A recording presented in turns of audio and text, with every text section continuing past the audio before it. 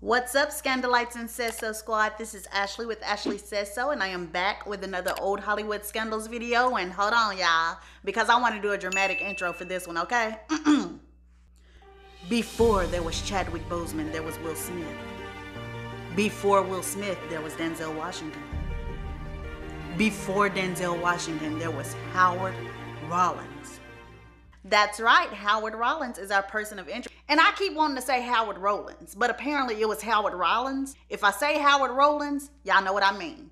So come on, let's get to it. Howard Ellsworth Rollins Jr. was born October the 17th in 1950. He was the youngest of 4 children born to Ruth and Howard Ellsworth Rollins Sr. in Baltimore, Maryland. As a child, nothing significant happened in Howard's life. He just attended school and grew up like he was supposed to. And when he got to college, he went to Towson University and he studied theater. In theater, though, Howard stood out because he was much more talented than his peers. As a matter of fact, his talent was so great that he got a gig very early on. And in 1970, he left college to play the role of Slick in a soap opera called Our Street.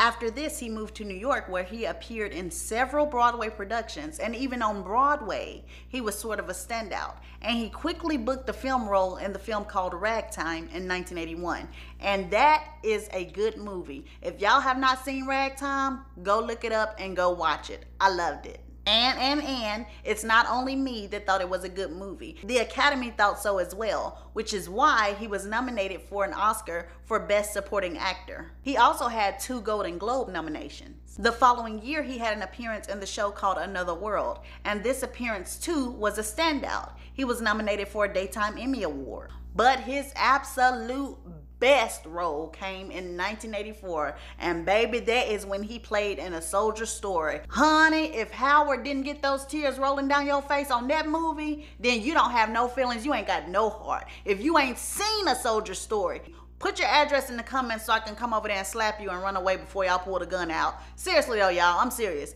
That is an excellent movie. Everybody needs to watch it. Howard Rollins, David Allen Greer, Denzel Washington, Adolph Caesar, all of these people gave great performances. That movie is one of my all-time favorites. And funny enough, Howard did not get any accolades or any awards for this role, but it did lead to his biggest role yet. And that is because Carroll O'Connor saw A Soldier Story, and he was so moved by Howard's performance that he wanted him to have the role of Virgil Tibbs in the Heat of the Night. And so at this point, Howard Rollins cannot move wrong. Everything is going right in his life. I mean, I don't even think he had to audition for In the Heat of the Night because of Carroll O'Connor. I think he just basically walked up and took the part. Well, hold on. Let me take that back. Because Howard said he hesitated on taking the part because he felt like he himself was probably not good enough for that role. I don't know why he felt that way, but he said he did not want to bring the whole cast down because he wasn't talented enough to carry his role. Clearly, the guy was wrong about the whole thing. He carried the role. Some would even say he carried that show with his acting ability. Anyway, whatever reservations he had, he put them aside and he did accept the role of Virgil Tibbs. But child, let me tell you, before they can even get 3 to 4 episodes out, the cracks started to show in Howard's life. So In the Heat of the Night premiered in 1988, and it was in March 1988 that something crazy happened. Let me tell you the story, honey. So everybody, all cast and crew, they're down in Louisiana because this is where they were filming the show at that time, okay? After filming one day, everybody goes to their room. Everybody except Howard, that is. Because it appears that before he made it to his room, he made a stop and found somebody that was selling some cocaine, honey. And when he got the cocaine, instead of going to his room and staying there for the night, he decided to leave back out of the room and go take a joyride or something. I don't know where the man was going. But wherever he was going, he got clocked by a state trooper going 100 miles per hour. Child, you know how that went. Whoop, whoop. Pulled his little tail over real quick, told him to roll down the window. Soon as he rolled down the window, they can tell that something wasn't right. They knew that he was high. Told him to step out of the car, which he did with no hesitation, okay? I guess he just knew he was caught. Told him to take off his jacket. And first they went through searching the car and everything was fine. Baby, when they opened their jacket, they said Howard had all kind of pockets just full of cocaine, baby. cocaine just everywhere. So they took his little tail on into the jailhouse, and I don't know if he made bond or whatever, but I do know he was released. But in November of that same year, he pleaded guilty to possession of cocaine and speeding and driving while intoxicated. He was placed on 2 years probation and fined $4,275. Now, two of the producers on the show wanted to let him go right then. They felt like, you know what? He's about to be a problem. Like, we don't even want to deal with it. Let's fire him. But the third producer was like, no, let him stay. And that was Carroll O'Connor himself. He was basically having an argument saying, you know, that's just a mistake. He made a mistake. Let's give him a chance. It's not going to help him if we fire him. That's just going to make him throw his life away. So let's give him a chance to straighten himself out. And keeping Howard spelled great success for the show and Howard himself. I mean, the show was a knockout and it went sky high from the gate. Also, Carroll O'Connor and everybody else is very pleased by the decision that he makes, because for the next couple of years, Howard Rollins is unstoppable. I mean, the man can cry on cue. He can convey emotions with his eyes. Like, he just has everything down pat. And he really, really helped carry that show. Now, I'm not trying to take anything away from any of the other cast members. I'm really not, because everybody was great. But what I'm saying is that that show may not have been successful as it was without Howard E. Rollins to help get it off the ground. He really was a dynamic actor. And everybody can see this man's star just rising. But for all the good reviews and pats on the back that Howard was getting, he just could not keep himself on the straight and narrow. And this was because Howard had a little secret. The first secret is that Howard had not given up cocaine. In fact, he was pretty much sniffing it almost every day. Also, along with cocaine, he was now drinking alcohol. Now, the second reason is allegedly. Matter of fact, everything from here on out is allegedly, okay?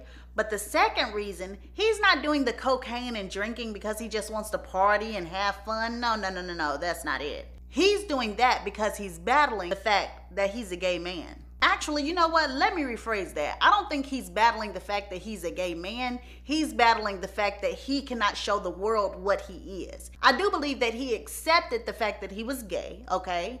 Possibly even that he wanted to be a woman. I'm going to tell you why that is in a minute. But he's battling that. He's battling that he cannot be that in everyday life. And he's basically living his life in the world as a straight heterosexual man, and he cannot be what he truly knows he is on the inside. And I'm saying all this because reportedly a friend of his said that Howard liked to get high, okay? He liked to get high, he liked to get drunk, and then he liked to dress up as a woman.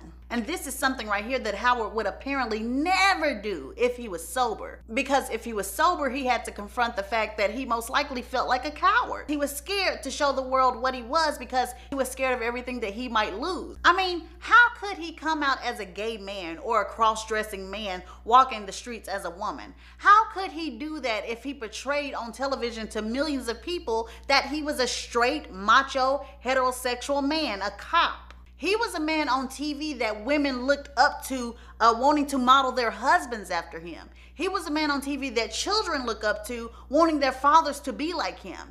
How could he come out and say that he was gay or a cross-dresser? He just couldn't do it, at least not at this moment.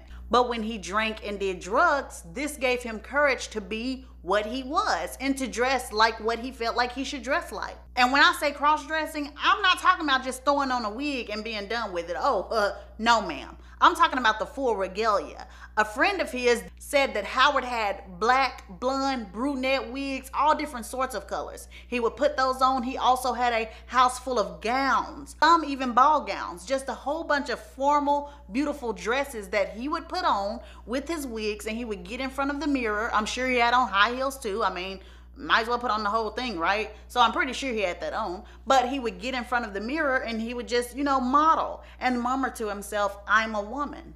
I'm a woman. And this whole spectacle was something that was very, very deep to Howard. Because again, the friend said this would calm him.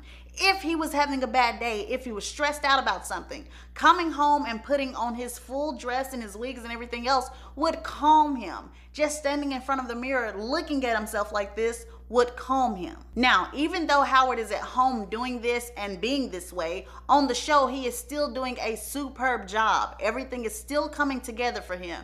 And then it's like he started to sabotage his career. For instance, his drug use gets heavier and heavier, and eventually this catches up to him. And he gets arrested again for drinking and driving. And again, he is not fired from the show because once again, Carol O'Connor steps in for him.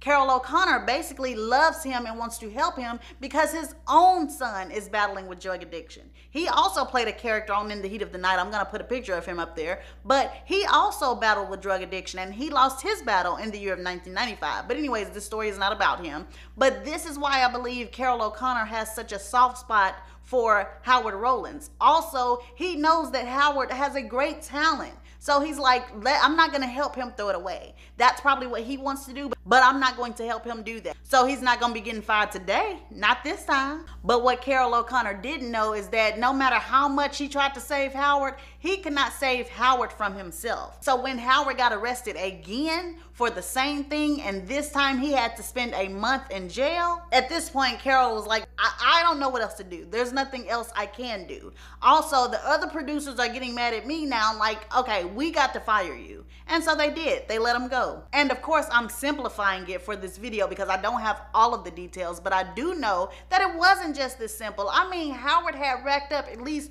4 or 5 arrests over a 5-year period, like just racking them up. And after he got fired, they didn't just cut him off like that. They actually had him coming back to do guest roles, guest spots on In the Heat of the Night. And he even had to get fired from that. He had no choice but to get fired because the town that he was getting arrested in, which is the town they were shooting in, they banned Howard from the town. They're like, okay, wait a minute. You getting arrested too many times. Every time you come down here, you want to get arrested. Like you want to have drugs, alcohol. What is wrong with you, sir? And another reason they banned him is because the townspeople started to complain. They started to have an overflow of out-of-town drug dealers, people coming from everywhere and bringing their drugs with them because they heard that Howard Rollins is on cocaine, he's on drugs, and that he's buying and spending big money. So they're sending their little henchmen down there so they can be ready to sell him their product. And the townspeople are like, we got a whole bunch of hoodlums coming in this town. Like, no, something's gonna have to give. And so per the rumor, getting banned and an overflow of drug dealers in this small town was another reason that Howard was fired. Now, when he got fired, it is said that he pretty much fully embraced himself.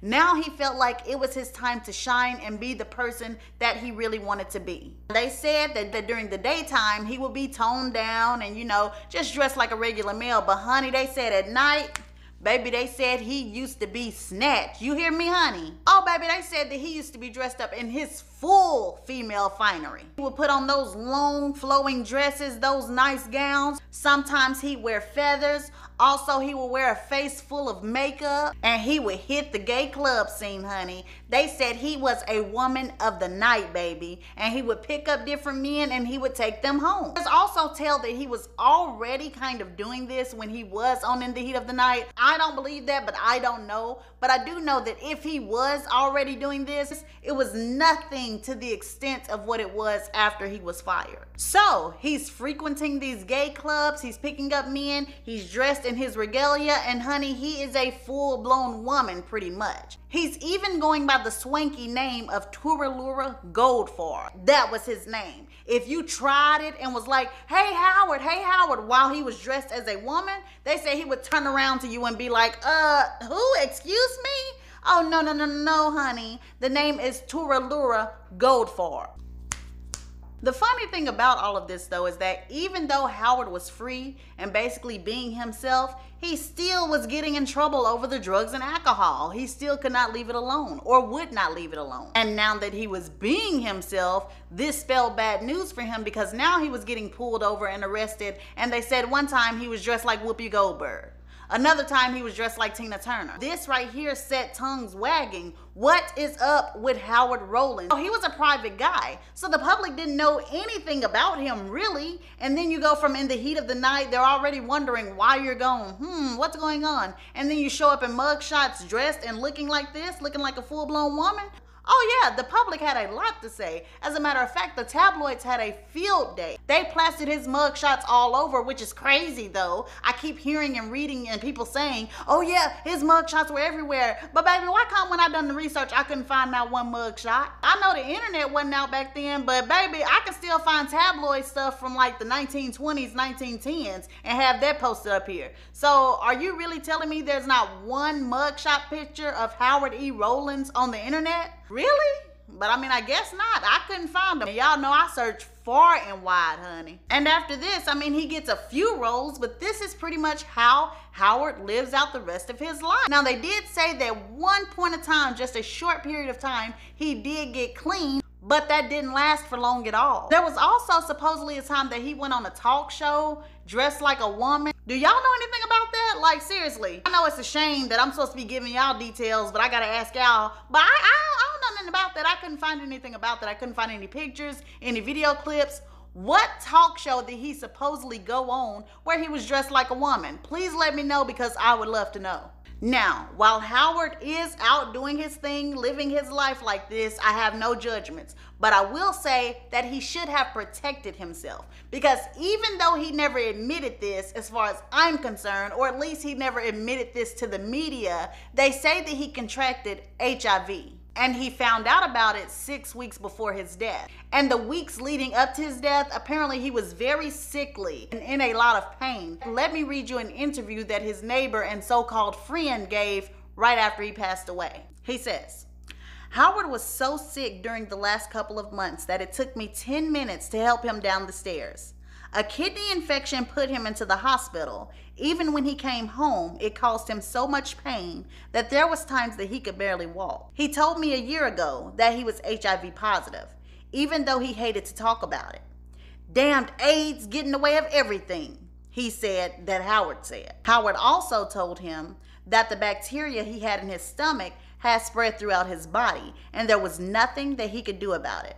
So he said that Howard would spend his time sitting in the dark with the shades pulled. He would watch TV or he would telephone people all over the country. He said that Howard's only comfort in recent months had been dressing up. Just weeks before the end, he even joked to pals that he wanted to be buried as a woman in a gold and black beaded cocktail dress with makeup and false eyelashes. And this is still the friend talking. For years, Howard led a secret double life. Dressing up in drag, he'd cruise a Manhattan neighborhood as a girl named Toralure Goldfarb. He would purse his lips, put his hand on his hip, and suddenly he'd be transformed into a woman. As a woman, he'd leave all his cares behind. He wasn't a druggie or an AIDS patient. He was a sassy, sexy temptress. His favorite thing in the whole world was showing off a new outfit to a friend, especially a winter ensemble, like a lady's fur coat over a skirt and stockings. When he was feeling well, he loved to dress in a spectacular women's outfit and go to a transvestite club looking for male lovers. Another neighbor, Art Franco, told Globe magazine, near the end, the cross-dressing masquerade was just pathetic. The saddest thing I ever saw was when I dropped off some groceries and Howard was eating Haagen-Dazs. He was wearing a dress and a blonde wig and watching reruns of his show. Howard said, "That's my character, Virgil Tibbs. I'm totally opposite, but damn, I'm so believable. I must be really good at what I do." Art Franco also said that Howard would pose in his gowns in front of a full-length mirror, straightening his seam, and he also adjusted his false boobs. He had 6 wigs on stands, 4 blonde and a brunette and a redhead. There were beads strung from doorways and posters from his movies, Ragtime, A Soldier's Story, and Heat. By his bed was a picture of himself, his mom, and his sister Hattie. He told Art, "They've always been there for me. I kiss their picture and say God bless mom and sis every night."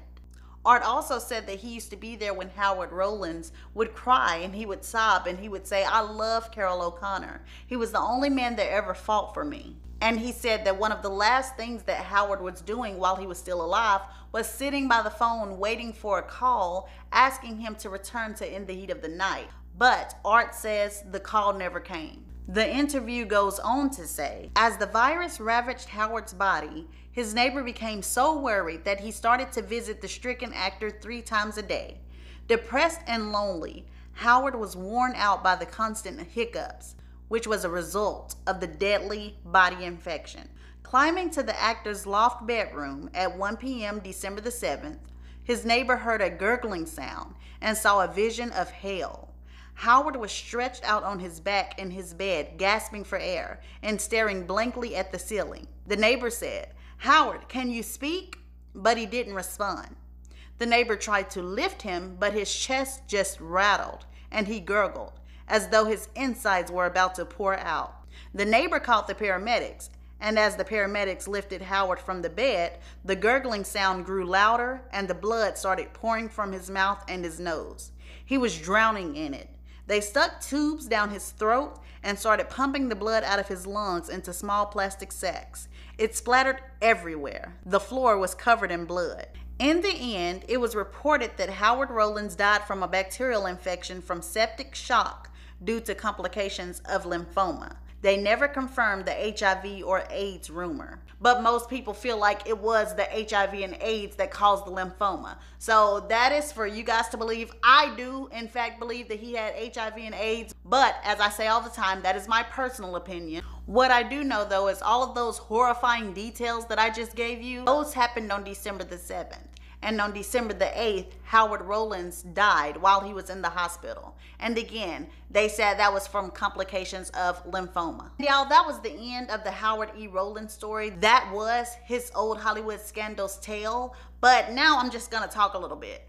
I really think that this man sabotaged his career, y'all. I really feel like that he did things that were damaging to himself because of a mental problem that he had when it came to himself. He could not forgive himself that he had not lived his life earlier, or maybe he felt like he let some people down, or maybe he was just mad at the world because why can I not live my truth and keep my job? Why can I not live my truth and everybody love me for it the same way they claim to love me when I play a heterosexual male? That is what I believe. Please tell me in the comments what you guys feel, because this story, I couldn't find any more information on him. That's pretty much all of the information that was out. I know you guys probably came here looking for more, but y'all know I'm not into making up stuff. Like, if I don't have it, I just don't have it. I do tell the stories in my way, but that does not mean that I make up any of the details that I say. I just give it a sprinkle of says so. But I do want to know, what do y'all think? Like, there really was not a reason, at least as far as I'm concerned, or as far as I saw, for all of this to happen, for him to start acting that way. Why do you think this man basically started making bad decisions out of nowhere? He went to college, he was on Broadway, he was doing all of this stuff, and on the straight and narrow, then all of a sudden he starts drinking and doing drugs, which I understand that. I do understand that.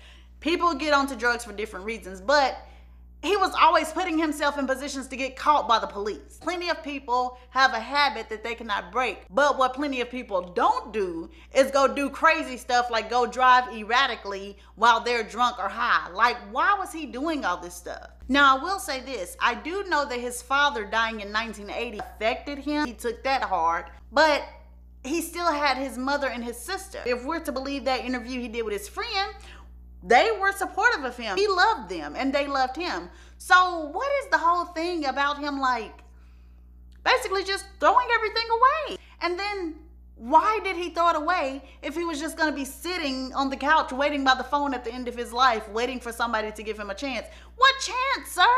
You had your chance. You messed that chance up. Carol O'Connor fought for you over and over and over and over, if the stuff is to be believed. So what? The whole thing is just iffy to me. Like, this video is probably more of me talking than his story. I'm sorry if y'all ain't interested in what I got to say, but I just got to get it off my chest. Like, the other ones that I've done have been pretty cut and dry. They started acting, singing, whatever. They kind of got off on the wrong path, you know, but this one feels like it was a forceful, like, you know what I'm saying? Like, he made himself get on the wrong track, you know? It don't really seem like a mistake. It's just weird to me. It's awkward, y'all. Go ahead and put in the comments your feelings. Also put in the comments if you have more details about his story, because it's very vague to me. Seems like we're missing some pieces that might answer why he was so determined to steer his career off track. You guys go ahead and like, share, comment. This is Ashley with Ashley Says So, and I will be back with another video soon. Love you guys. Bye.